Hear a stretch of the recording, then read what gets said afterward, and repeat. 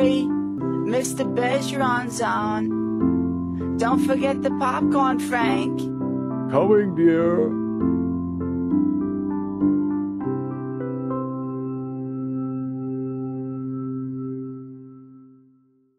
But that's simply what that cemetery says.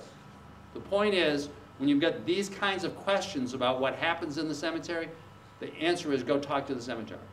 So that's my general comment about Martha's Vineyard. Talk about Martha's Vineyard. Well, most of you might know that most of the towns all have their own cemeteries that are run by the towns themselves. Each town has different requirements, which we just talked about. Some require a residency of a buildable lot in the town. You didn't know that? Because in Chilmark, they tried to put them on because they had beach lots. They said you can't do that. And then some of the towns will let non-residents be buried there, but they have a non-resident fee. So if you're interested in a particular cemetery, as Arthur just said, I would talk to that cemetery and find out what those requirements are or not. And remember, knowing that there are no rules. You can't say, oh, you can't do that. Yes, they can. They can do whatever they want, right? They're the cemetery. They can pretty much decide. Now, can you talk about opening fees? So once again, if the fact that you own the right to be put in the ground doesn't mean that you can get in there, right, without paying a fee. Right. And those opening fees, depending, now if a person's being buried, so if there's a casket that's going into the ground, can you talk about the range of opening fees? Sure, the range of opening fees here on the island are anywhere from $475 to $575 for a casketed remains to be buried here on the island in the cemeteries. Do they charge extra for weekends? I have no towns where they charge. They do. Yeah, they do. They do. Oh, you laughed. They do. Not on Saturday, only on Sunday. But only on Sunday. They charge extra? You'd think they get a discount on Sunday. No. And then for the interment of an urn in a cemetery lot is anywhere from $50 to $200, which we talked about earlier. Okay, so the fees vary, and there's no rate controls in any of this, right? So these could change. Correct. Individual towns set them. They can change them anytime they want. The fact that you have the right to be buried there, you have no control over any of those numbers. What if your kids? Yes, ma'am. And yes, ma'am. And then you. Yes, ma'am. I heard of a gentleman who wanted his dog buried in his grave, and the cemetery said no way. Well, when Muffy died, he had the dog buried at night in his lot, and the cemetery officials found out about it. And they went and disinterred the dog and took it to the master's house. You heard a sad story about a dog that didn't find his home where he wanted it next to his master. So I don't think, that's an interesting question. I wonder if there were Board of Health controls on whether animals can be buried in a human cemetery. I bet there are. I bet the Board of Health can control that. I don't know. Right? I'm sure that the cemetery can, right? But I bet the Board of Health can too. Could actually control for that. Yes, sir.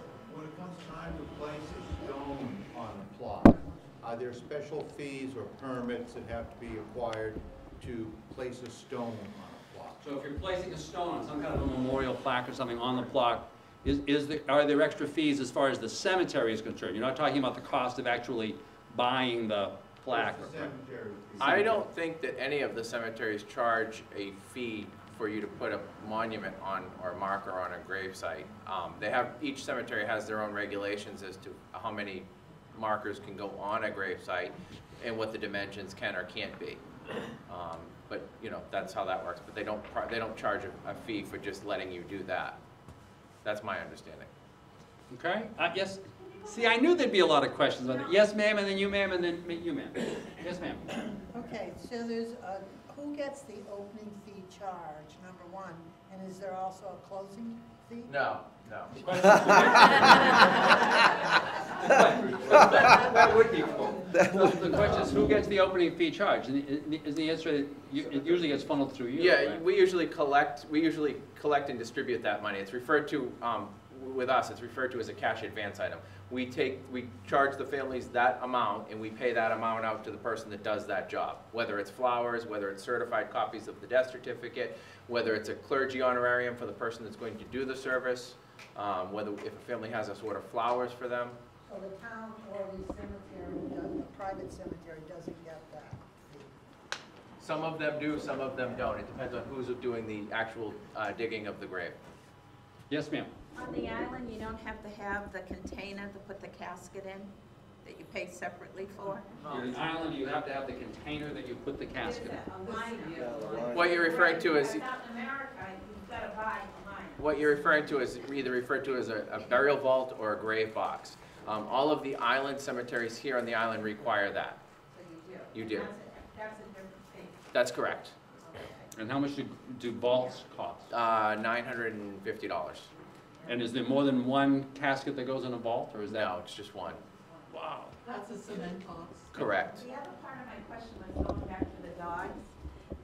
If they've been cremated, because they're already cremated, you have the ashes. I've been saving my doggies for that to go with me. So that means that the dog's ashes can't go in with you? Is that your true? question is, if your children told the cemetery that your dog's ashes were in the little thing with your ashes, would they say that was bad? The answer is going to be probably yes. But if they don't tell? Don't tell, don't tell. Yes, ma'am, that was a question. No? I think we're good. So we'll have some general time for questions at the end. So, prepaid funerals, a big topic of conversation. Can we just kind of talk about, I'll give you the kind of two obvious ones that I regularly hear, you know, from folks who say, because in many cases I suggest that people do this. So the question is, what if the funeral home goes out of business? And what happens if you move, right? So can you talk about prepaids in general and how people figure that out? And what happens if you go out of business, and what happens if you move? Sure. Probably what most of you have heard with prepaid funerals and things like that are all of the horror stories that you've seen on the news and things like that. So I can explain to you how it works here on the island. In Massachusetts, we're regulated. If a family prepays any money to us, it does not go into the general fund of the funeral home. We're not allowed to do that under state law. We'll lose our license, and we don't do that. What we do is when we accept money from a family, we use what is called the New England Funeral Trust, and the money is deposited in the Cambridge Trust Company up in Cambridge. And it's placed into an individual trust account with whoever the person's account it's for, with their name and their social security number on it. The only way that we have access to that money is for us to send up a certified copy of the death certificate when that person passes away. Some of the advantages of doing pre-need or pre-planning in that way. If you ever go into any long-term care with the state, which I'm sure you'll talk about in a moment, they will allow you to set aside money for your funeral expenses as long as it's placed into an irrevocable trust account, which you can talk more about that. An irrevocable trust account simply means, from our terms, is that we cannot give you the money back once it's placed into that account. If you decide to prepay your funeral expenses and it goes into an irrevocable trust account and you move to Florida, or you don't like us, or we go out of business, you can transfer that money to another funeral home of your choice, and you're allowed to do that under the state law, and there's no penalties or anything like that with that. That is the only way you can get it, by transferring it? If it's an irrevocable trust, I believe you can go to a court of competency, something like that. There's a big long term for it, and a judge has to rule that yes, you can get that money back. Everything you just said was right. And that was really good. And the advantage, and so if I've done this, and the way that I figure out how much I'm going to pay you, right? How do I do that? Well, we'd sit down, we'd set up an appointment, we'd sit down and we'd sort of talk about what you're thinking of doing. We have a general price list, which is one of the other parts of the Federal Trade Commission, which lists all of the services that we have on there. And we sort of go through that as to what you're thinking of for services, and we come up with a total price of what that's going to cost. Oftentimes families have that money set aside and they'd like to prepay their funeral expenses. The advantages to doing that is the long-term care with the nursing home. The state cannot touch that money. It's set aside for that, and it will stay there for that.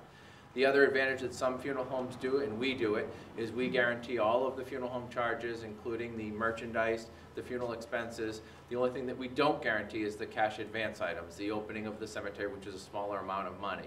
That still accumulates interest in the trust account, but the funeral home expenses are guaranteed. We assume the responsibility that the interest will keep up with the rising costs of the funerals. If it doesn't, we assume that responsibility of that part of it. And that's appealing to some people to do that. They have the money set aside now. They know what they want for services. It's only going to go up in the future, as we just talked about. So they oftentimes decide to do that.